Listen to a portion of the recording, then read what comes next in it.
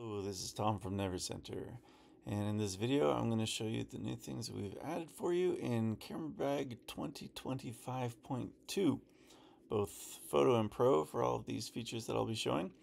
The first thing to notice, you'll notice in these tabs it says Clipboard image.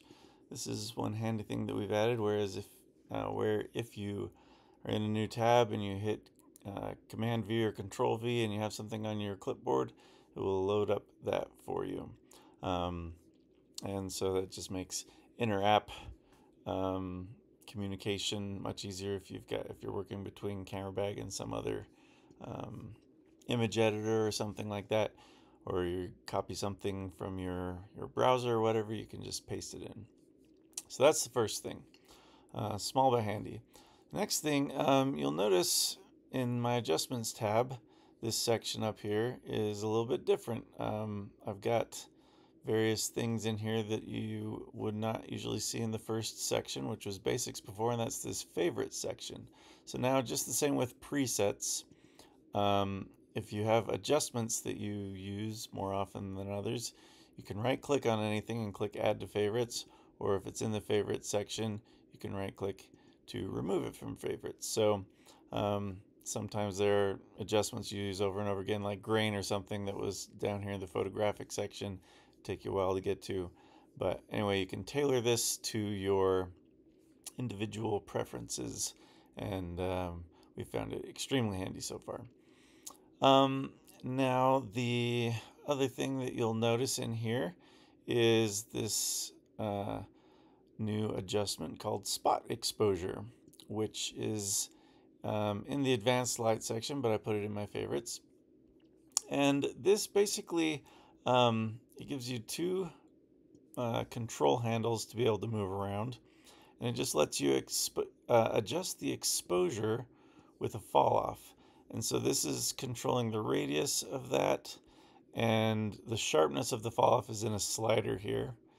And so if I go to full sharpness, it's a perfect circle, and I can basically adjust the ramp for how it goes. But you could do this before with a spot mask tied to an exposure adjustment, but it didn't have all this handy interactive stuff, and this one is tuned to be faster. So you can see I can really naturally adjust the lighting in an image pretty magically, like as if I'm going through and adjusting the lighting in the original scene. So I'll just toggle this spot exposure off. You can see that's what it looked like before, and on. It's very natural. It just looks like the sun is glowing more here. And you can do really fun things, like I can just highlight different parts of this photo. Like I can make it look like this glass is really getting lit up by the sun. There's off and on. Or maybe it's like hitting this chair and casting a glow off of there really strongly across the room or whatever.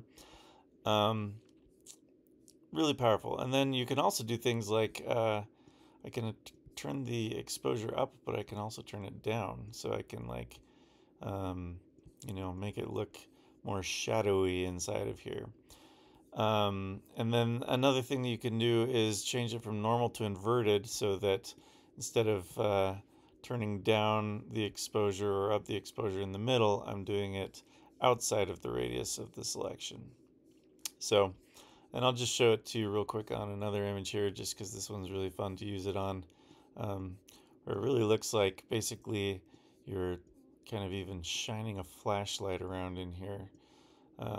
This canyon photo, as I move this spot exposure around, you can really get a sense of like, wow, I can really relight this and adjust this for whatever I'm thinking is important. Whoop, I keep accidentally missing the button, the handle to click on. But anyway, really fun to use, really useful. And as with all of CameraBag's adjustments, I can put one here, and then I can add another spot exposure with a different adjustment and put it over here or whatever.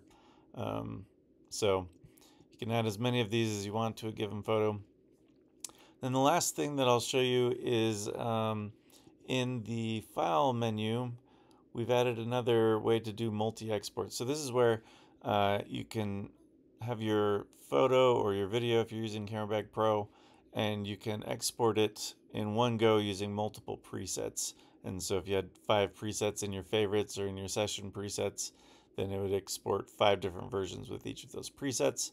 What we've added is that you can now select a folder that you just have presets saved in an individual folder somewhere, and it will export it using all those. And this is handy for formatting things for multiple social media sites, or if you always want things cropped in a few different aspect ratios for whatever reason, or you have a few favorite looks that you always use as your go-to as a wedding photographer or something, then you can export your current media in all of those with one click.